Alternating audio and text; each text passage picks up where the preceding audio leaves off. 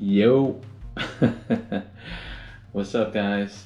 Guided by Lee here again. It is October 3rd, 12:30. Just finished some emails and some phone calls, so I thought I'd do a video about this Lamiglas Insane Surf Rod.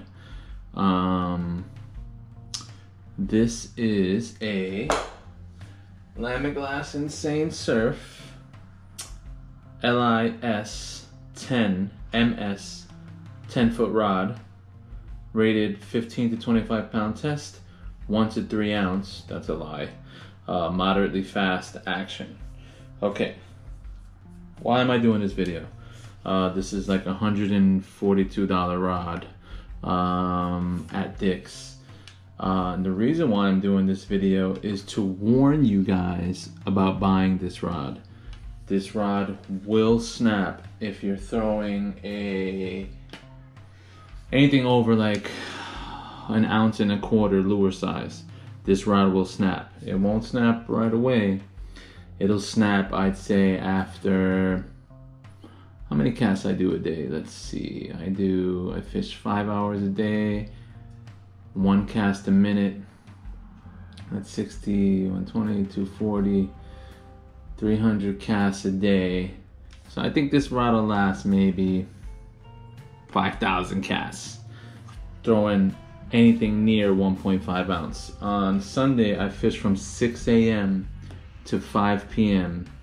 And at the end of my shift, quote unquote, I was really trying to sling out some 1.5 ounce spro jigs, and out of nowhere, on a cast, the rod just snapped in my hands. The jetty was packed, bunch of guys on the jetty. Everyone was all like, "Oh my god, can't believe you did that." Kind of played me, I'm not gonna lie. I looked like a herb on the jetty, but I was kind of used to it because it had happened twice now. So thankfully, since I bought this at Dick's, I have a warranty. I went to Dick's the next day, replaced the base of the rod, and you know, everything's fine now because I have a brand new rod basically. The top piece, let me disconnect this because I have it all tied up for storage. Let's take these rubber bands off. Lay the base down.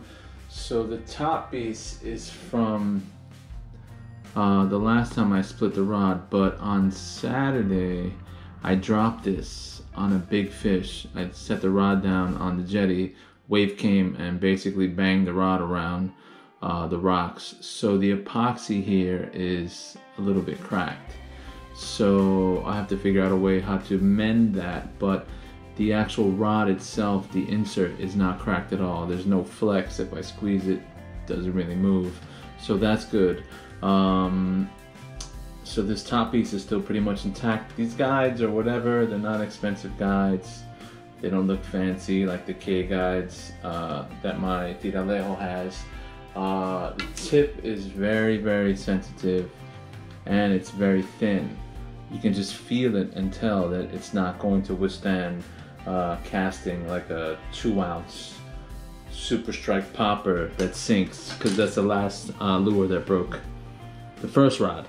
And I was with my dad thankfully that day, and my dad didn't say anything, he just laughed a little bit, but I was a little butthurt because I was fishing with my dad acting like a pro and I snapped the rod.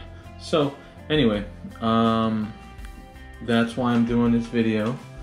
Thought I would give you guys a heads up about this Lamiglas Insane Surf 10-foot moderate to fast action. The reel seat is nice. It's not a Fuji reel seat, it's a Sea Guide, which never heard of that, but the foam feels nice. The reel seat is pretty good. Doesn't come loose on me like sometimes on my Tsunami Airwaves. So that's nice. The foam feels nice. The actual bottom of the rod is nice and thin, so if you like having a thin rod to grip on, pause, this is a good rod for that. The butt is standard, nothing crazy, no like cork details like the new St. Croix. But just be careful when you buy this rod. If you're going to be throwing anything over 1.25 ounces, this rod will break on you after like a few good fish. So just keep that in mind when you're out there surf casting. If you manage to buy this rod, just take care of it. You know, don't abuse it too much. You know, don't try to sling, you know, giant poppers or giant mag darters on this rod, because this bad boy will not take it. Trust me. I'm gonna post up some of the photos of some of the fish that we caught this weekend.